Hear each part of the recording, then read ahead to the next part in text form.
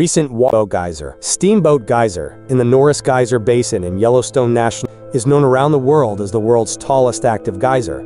It doesn't erupt often, sometimes taking decades to become active again. However, when Steamboat does erupt, its water column can reach 300 feet in the air.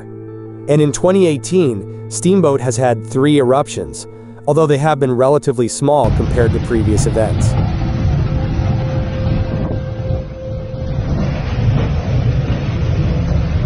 Steamboat's first eruption since September 2014 occurred on March 15, 2018, starting around 5:30 a.m. local time.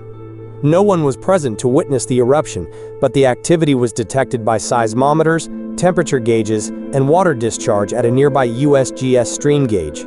Yellowstone National Park staff and several guides arrived at the site later and witnessed the steam phase of the geyser eruption.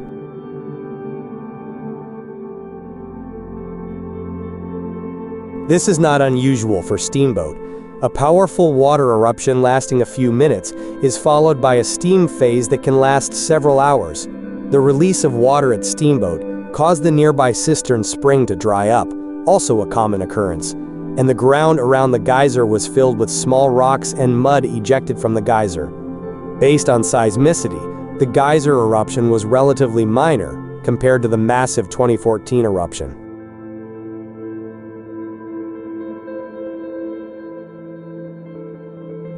Isn't done yet though. Another geyser erupted there on April 19, 4:30 p.m. local time, again recorded by water discharge and seismic signals.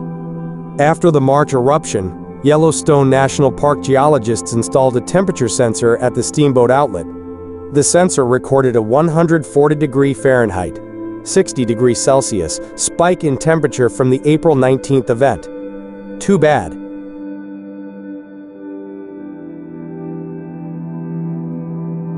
No one was there to witness the eruption. The area is still closed to visitors until the snow melts and winter trail damage can be repaired.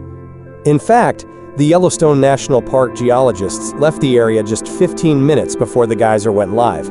Unfortunately, based on recorded seismic signals, the April 19th geyser eruption was stronger than the March 15th eruption, but still much smaller than the eruptions of 2013 and 2014.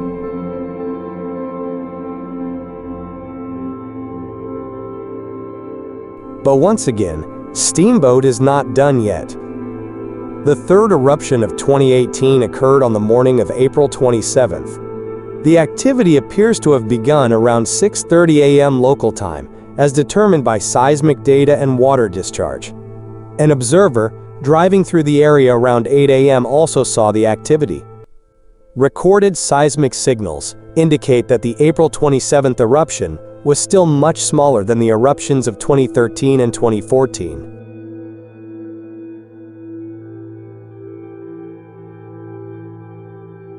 But it was the largest eruption of 2018. For comparison, Steamboat's April eruption released about 200 to 400 cubic meters of water per eruption. That's about 10 times the size of Old Faithful's eruption.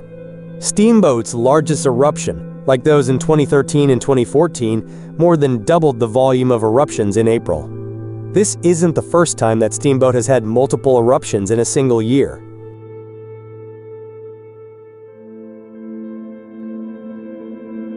The geyser was also active in March, April, and October of 2003. This was during a period of thermal disturbance at the Norris Geyser Basin, when ground temperatures rose and new thermal features formed. There were also multiple geyser eruptions separated by days to weeks in the early 1980s. The website geysertimes.org, a database maintained by geyser enthusiasts, has a wealth of great information about activity at Steamboat, past and present.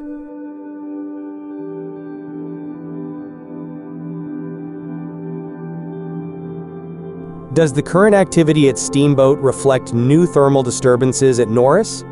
It's impossible to say now, but it will be something YVO scientists will be monitoring closely in the coming days, weeks, and months. The monitoring will involve not only on-site temperature sensors, but also satellite imagery of thermal activity and additional seismometers.